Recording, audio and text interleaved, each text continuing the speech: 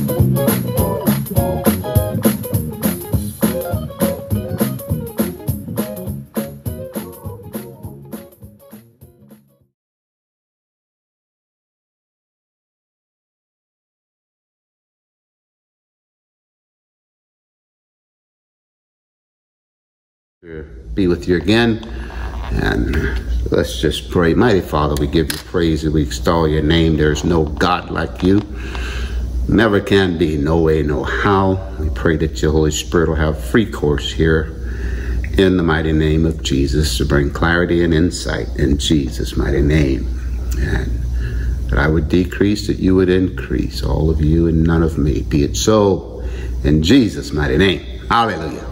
Well, last time we left off, we were talking about what it means to be in God's presence, and what it also means to be in the secret place of the Most High. There is no better place to be, and the level of protection that God would give his angels charges over you to keep you in all of your ways.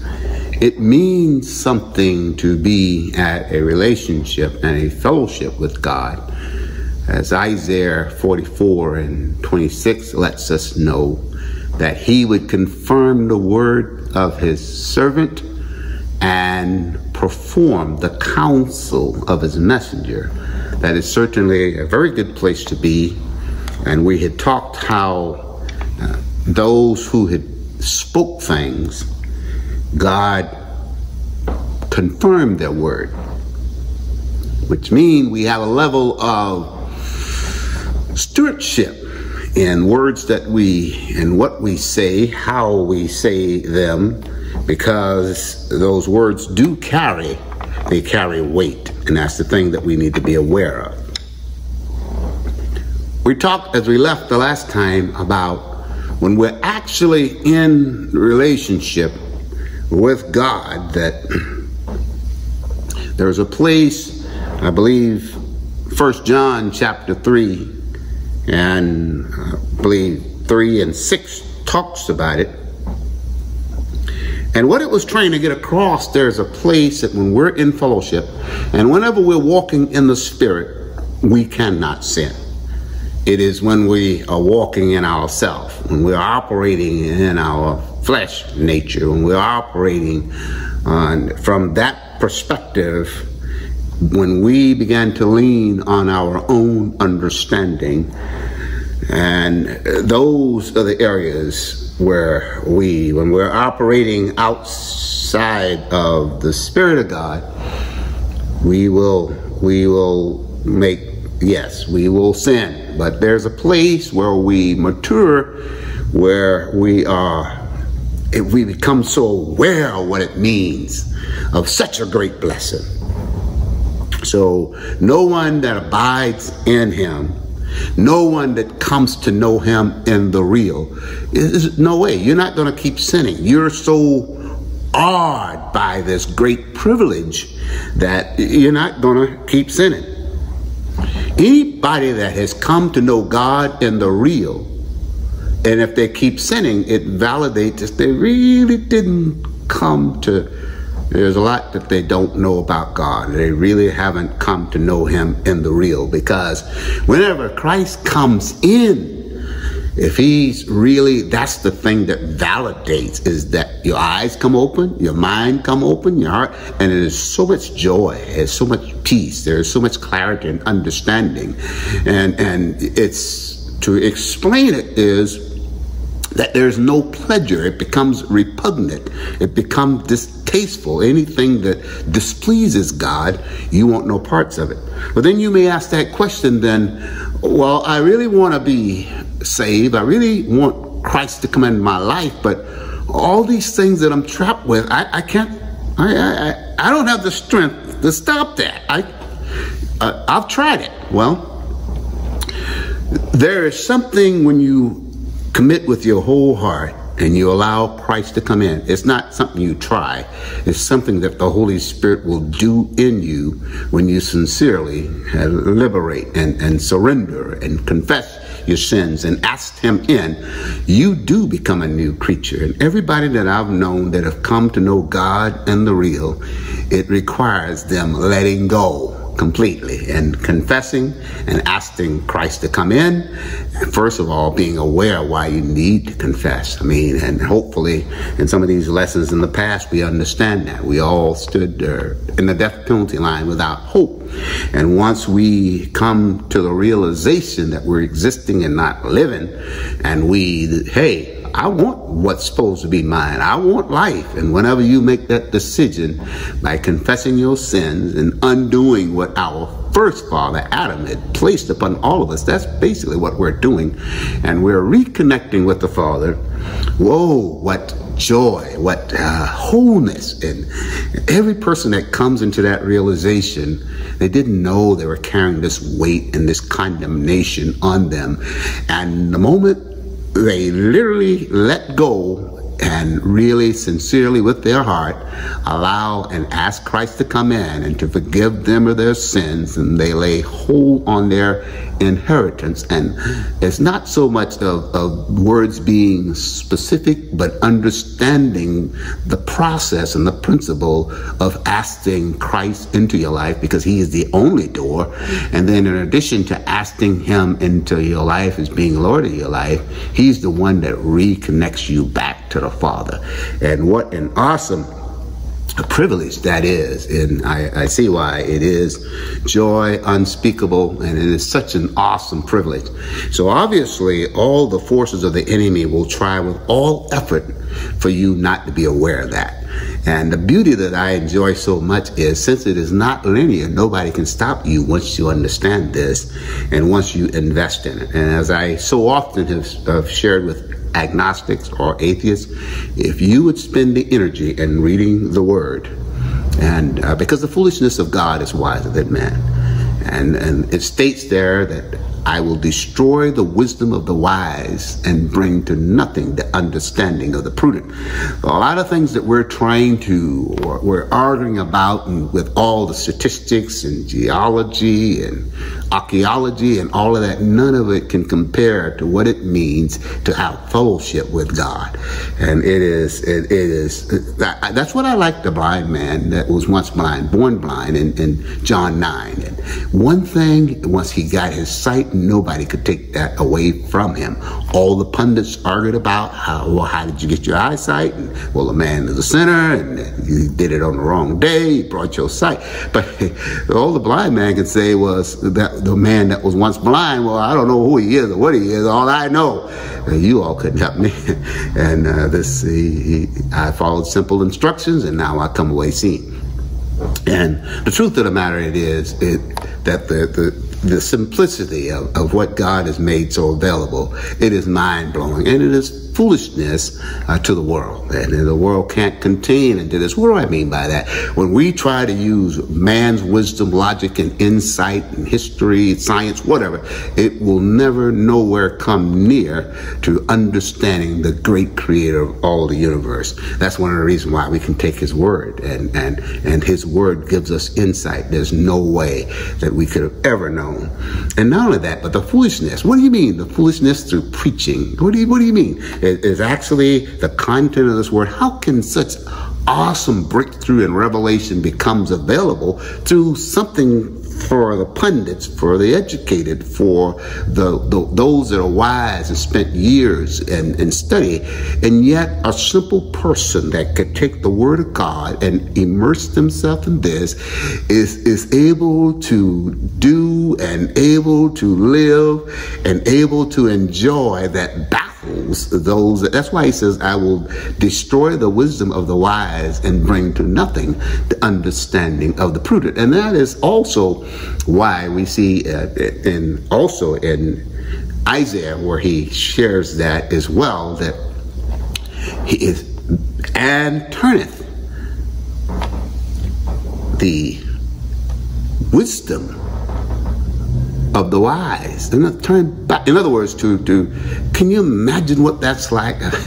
Where the wise men is lost. Those with wisdom, I'll turn it backward, and so they're lost. They don't understand. How can that be? But that's the kind of, when you actually come to know God, that here's a simple person. Do not matter about what maybe you didn't go to college, maybe you didn't get all the degrees, but when you really submerge yourself to come to know God in the real, and by asking, when you acknowledge him, any man need of wisdom, any man need of understanding, is to think that wisdom and knowledge can come just by you asking your Heavenly Father once you've connected to him. Whoa, that is awesome. And I'm here as a witness in every aspect of your life that is made available physically, mentally, and spiritually, that you can ask your Heavenly Father, and He will give that wisdom. He'll give that insight on things animated and inanimated, things that you want to know and understand. And that is an awesome privilege. So when you really come to know Him, it's in His presence. When you really is in His secret place, you cannot sin. So the goal of the enemy is for you to never get there, because he wants you to be in yourself. He wants you to try to figure it out. He wants you to use your own wisdom. He wants you to use your own five senses. He wants you to lean upon your own understanding. And I can guarantee you that will be your headache. And that will be your headache. And that has always been man's kind headache, rather than and the Lord, I thank God, our Heavenly Father has made this so simple. That oftentimes those in their wisdom misses it. And that's why Paul says, not many wise men after the flesh, not many mighty, not many noble are called, but God has chosen the foolish things of the world to confound the wise, and things that are base, and things that are despised, yea, and things that are not. Those are the things that God has chosen. Why? That no man should glory in His sight. So the foolish things of God is wiser than man. And God decided to use something simple. The preaching of the gospel, the sharing of the fact that His Son took on flesh. Who's going to believe that? And matter of fact, in Isaiah 53, He asked that question, say, who has believed our report? And there are so many awesomeness. How can something this awesome be for free? All it is by you connecting with your heart and your mind, and a whole new life open up for you. Is so amazing. We're looking over the content of this. So when you really connect, and this is what 1 John 3:6 talks about, that so when you're actually connected, born of the Spirit, when you're really living in Him, and when you're in His secret place, there's no way you can keep on sinning. And so a person that keeps on sinning, and granted you, what I'm saying is, because any person that really comes to know God, whenever you're out of step in fellowship, you don't feel good about it, and you're quick to confess and get things right, and not only that, but you repair all those areas that created those places in the first place.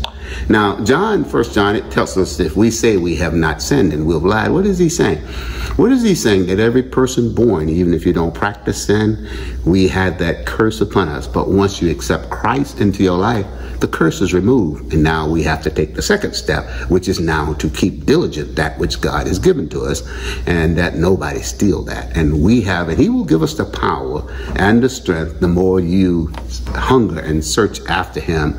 And because He gives power to the faint, to those that has no might, He increases strength. Listen, it is not in our power. So usually when people say, well, I really want to, but I don't want to play with God, those are tricks of the enemy. And I really want to, but when you totally liberate and allow Him to come in, it won't be you doing it. It will be Him doing it. And that is the mystery. Every one of us that testifies this, it wasn't because of our goodness, because all of our goodness and our righteousness, whatever good acts we have before we accept Christ in, they will never will never bring us into fellowship with God.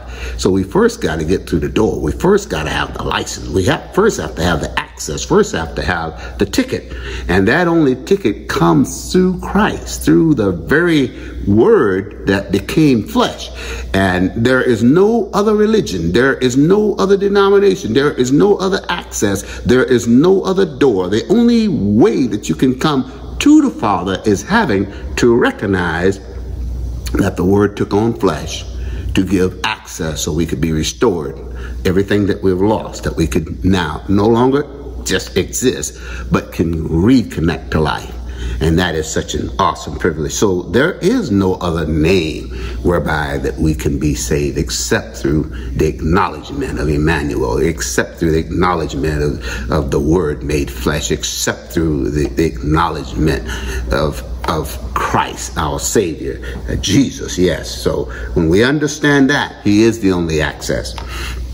So this is what John was saying when he was saying that whenever we're in Him, you can't sin. It's only when we get into ourselves that we are certainly miserable failures. And of course, that's where the enemy always wants us at, because we're exposed. But when we're in the secret place of the Most High, we can tread upon the lion and the adder, and we can trample the young lion and the dragons under our feet. So yes, and I can understand why all of the investment in the enemy is to stop you from knowing that. And the beauty that I enjoy is that it doesn't matter who you are. It doesn't matter where you've been. It doesn't matter all the blunders and mistakes you may have made in ignorance. You're never too low. There's nothing. God specializes in bringing and restoring and setting on high those that may be abased or despised. God specializes in that. And that's what makes it even more beautiful. Despite all the blunders and all the attacks, and maybe your mother wasn't there, maybe your father wasn't there, and maybe all kinds of ills that have happened in your life, and maybe your life has been a turmoil from the time that you were born.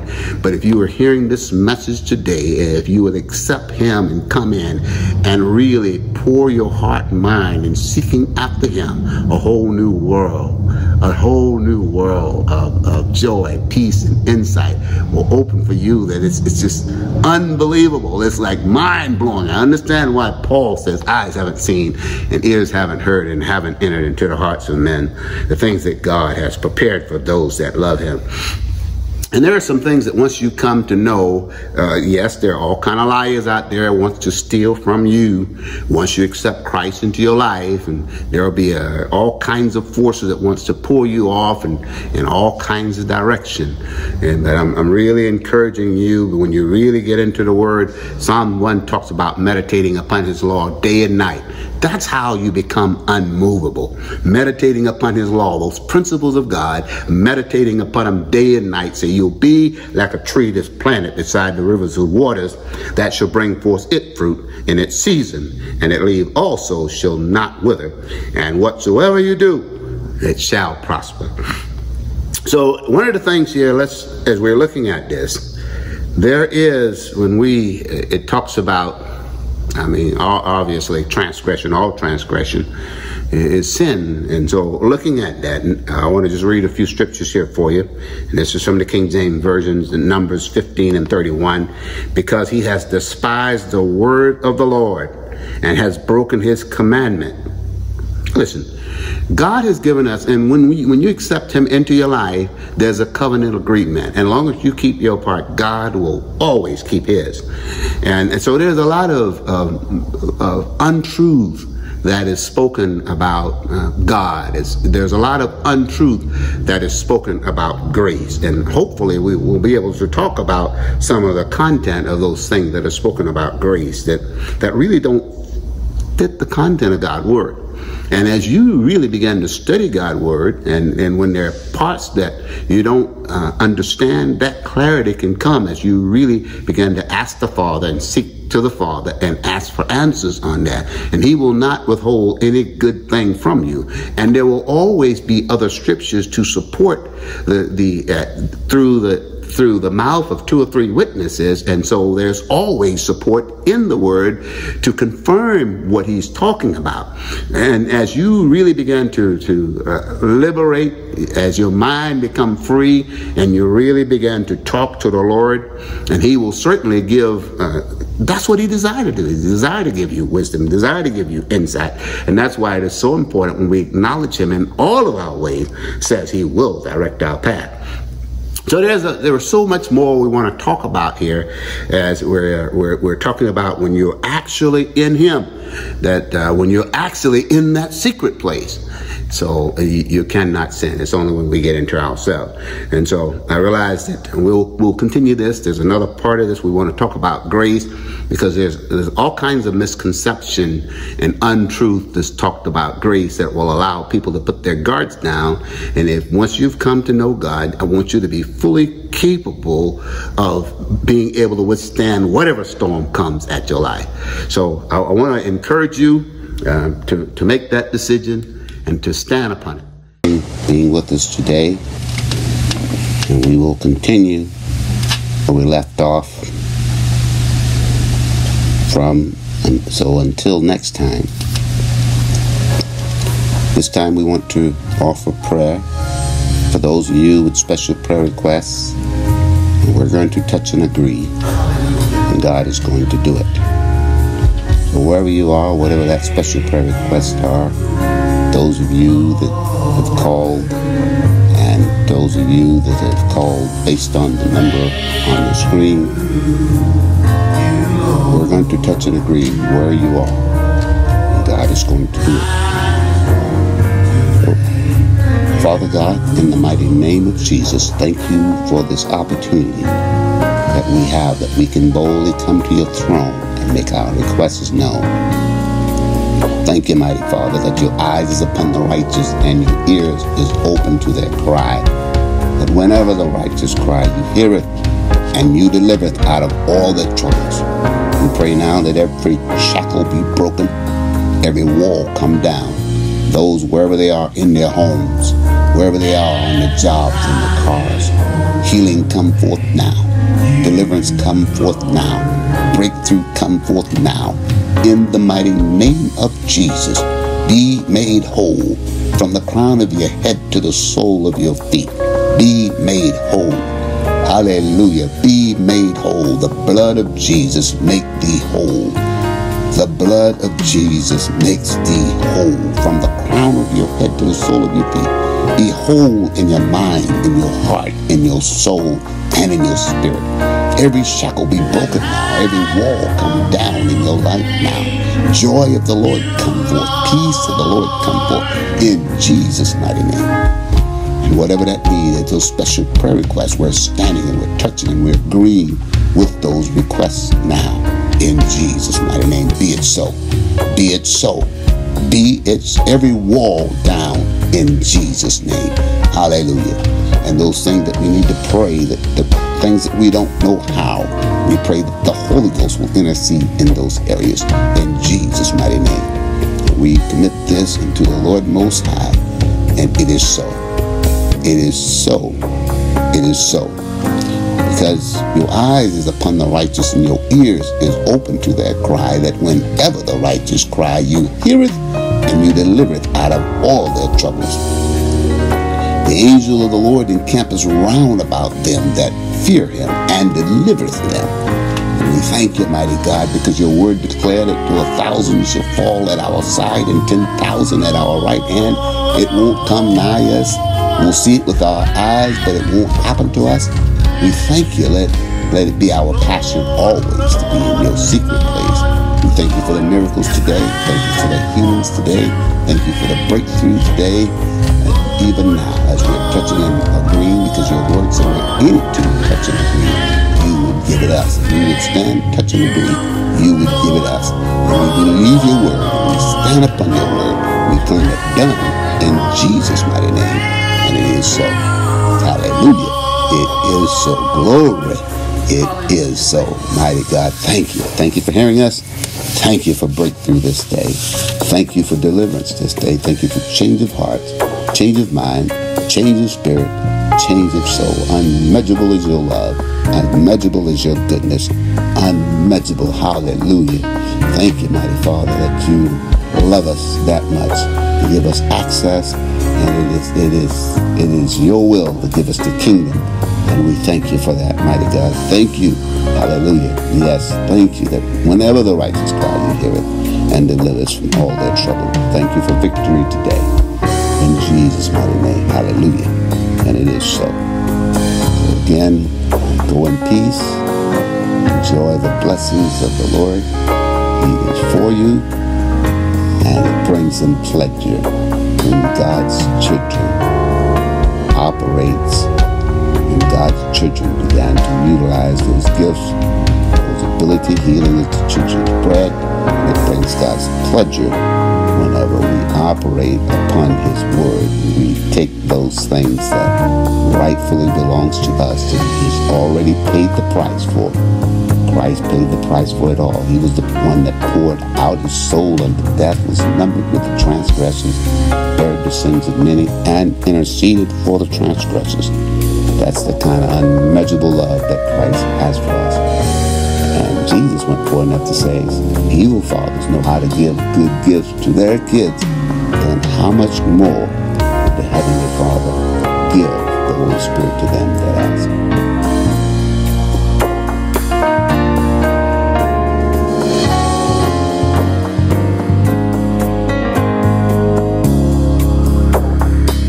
The scriptures stated in Luke 18:1 about always to pray and not to faint.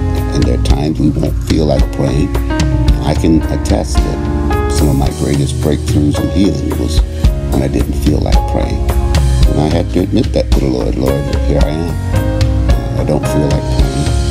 I really don't even know what to say. I know I love you. And when those words left my tongue, the Holy Spirit interceded and began to pray and began to interact in things that I didn't know how to say. One of the greatest breakthroughs. Normally 10 minutes of prayer and I'm about done, but this was so awesome and beautiful. 3.5 hours later, after I was done praying, I thought I had only prayed 15 minutes, and it's something unique to be in God's presence. And it's available to all of God's children. God has no respecter of person. It is true, you draw nigh to Him, and He will draw nigh unto you. Be blessed, my brothers and sisters. Whatever you do, continue to stand when you've done everything. And so Jesus said it best. Luke 18:1. You ought to always pray and not to faint. God blessings. Love you. Until next time, go in victory, go in peace, go in love. In Jesus' name, amen.